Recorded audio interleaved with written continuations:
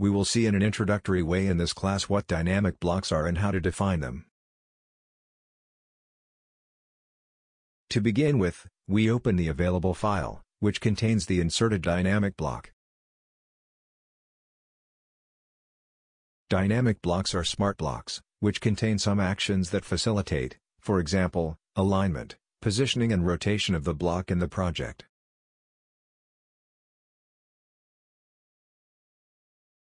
In the case of this block of luminaire, we have an action that allows you to modify the dimensions by selecting some models registered in this list, see.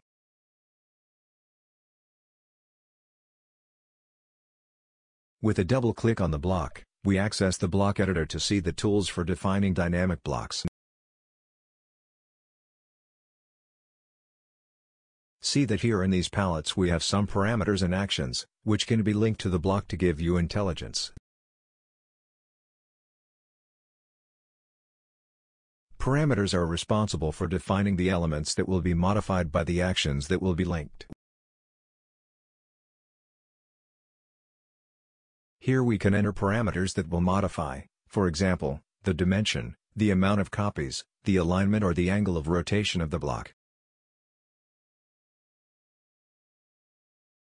Actions define what will be done in the block, whether it will be moved, scaled, will have its dimension modified, if it will be copied multiple times, among other existing actions.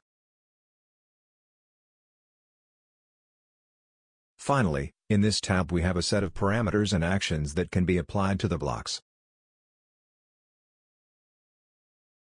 If you wish to specialize in this subject, Render provides a specific course that teaches you how to create dynamic blocks with all existing parameters and actions.